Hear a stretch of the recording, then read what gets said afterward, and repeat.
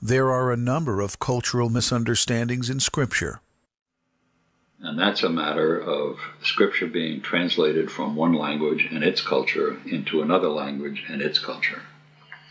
And there are real problems in that. This is where so many of the mistakes occur in Scripture. These mistakes are part of the Bible, and these mistakes are believed.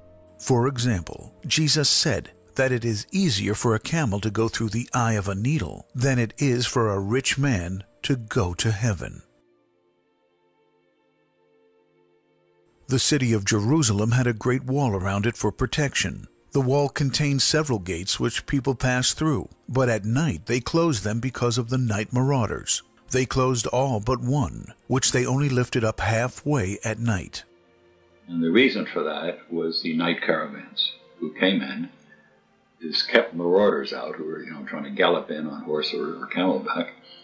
But the honest caravan couldn't be left outside. They had to be able to get inside. So they had this gate only halfway up.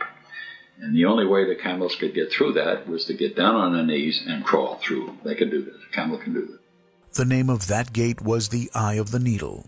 When Jesus stated that it was easier for a camel to go through the eye of a needle than it is for a rich man to go to heaven, he meant that for a rich man to go to heaven, he must lower or humble himself.